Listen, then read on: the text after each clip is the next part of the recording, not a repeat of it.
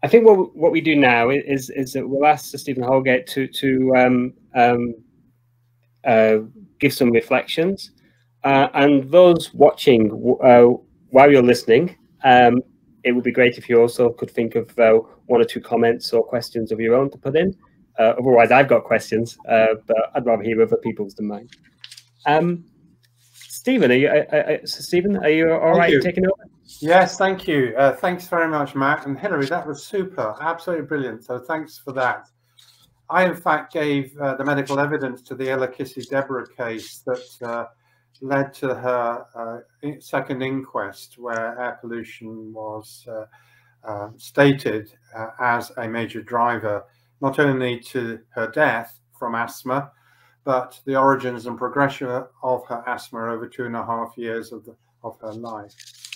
And I think it makes the point, Hilary, that you made, that personal experience speaks far louder in many cases than more and more epidemiology, because we know from population health studies that air pollution damages human health.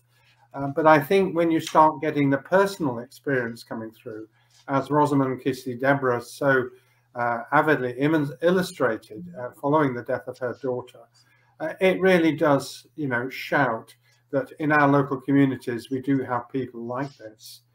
And I think what we need as health professionals is to try and look out for some of these case studies, because as you correctly pointed out, translating people's personal experience into a wider context through these case stories is incredibly powerful, and something that we've had lacking in this area.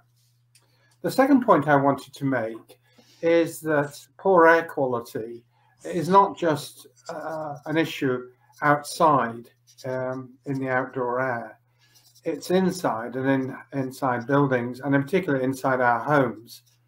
And as we start to push policies to preserve energy for obvious reasons, the tightening up of our homes and the sealing of our homes leads to potentially an accumulation of air pollutants in the indoor setting, which can become really quite problematic, particularly in overcrowded homes and in those living close to highways and other areas where air pollution can be trapped.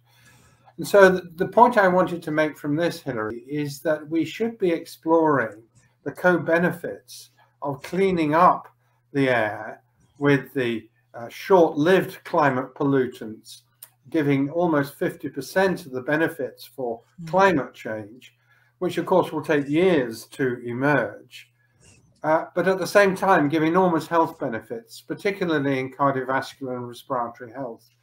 So I haven't witnessed really a real effort to bring these two fields together, and they've developed quite separately in the way that they've emerged.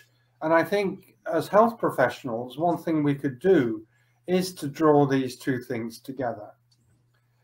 The third point, if I can just finish on this, is that the health professional was the professional that created the tobacco smoke legislation. No question about it.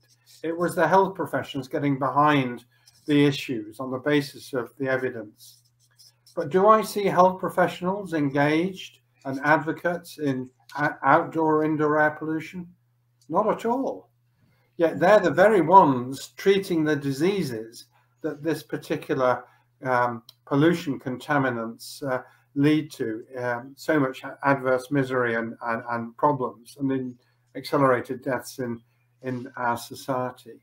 So I would like health professionals, in addition to the green agenda, to start beginning to embrace air quality as, and you used the term, I think, or it was used earlier on, the environmental, the greatest environmental cause of adverse health, and start coming behind this in a coherent, joined up manner to help people understand what the nature of the problem is, to help people connect it with climate change, and to advise patients and carers how they themselves can contribute to improving the climate that we're all currently living in.